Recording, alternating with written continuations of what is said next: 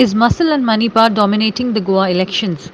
In 2017, all six candidates who had rupees 10 crore plus assets and serious crimes were re-elected. In 2022, there are 20 such candidates in the fray. Candidates with high assets, 10 crores plus, along with declared serious crimes. Please appreciate this. These are the candidates, and they are about 20. These 20 candidates have assets they have declared 10 crores plus. Some could be 90 crores and 50 crores, but 10 crores plus. We thought we should take that, and then serious crime. There are 20. Now, why I have prepared this specifically for Goa is, in 2017, please, listen to me what I am saying.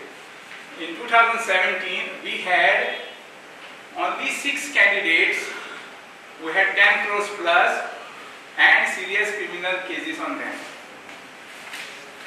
What did Goans do? Goans voted all 6 of them, and they became MLAs. 6 out of 6. This time around, we have 20. So, the question which, through you, the voters should ask themselves is whether money power and muscle power, when it is combined, whether it is a perfect recipe for winning the election, whether winnability factor comes through this, is the thing which people have to look at. In 2007, candidates with criminal record were just 2%, a red alert constituency in one in which more than 3 candidates have criminal cases. Red alert constituencies have gone up by 400%, Assoldekar said.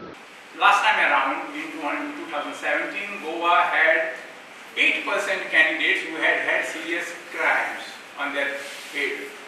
This time around, we have 18%. So if you want to compare 2007, 2012, 2017 and 2022 now, 2007 we had 2% people as candidates who had serious crimes. From 2% it went to 4%, double, in 2012. From 4% it went to 8%, again double, in 2017.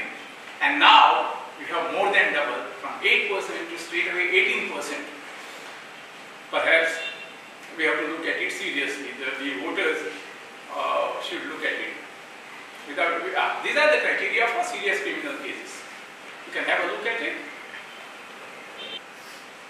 Now, since there is something called Red Alert Constituencies.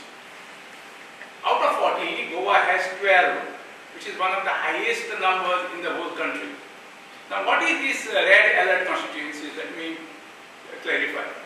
Any constituency which has more than 3 people having criminal record, 3 candidates with criminal record, is defined as Red Alert Constituency, which means Devendra Gaonkar for Herald TV.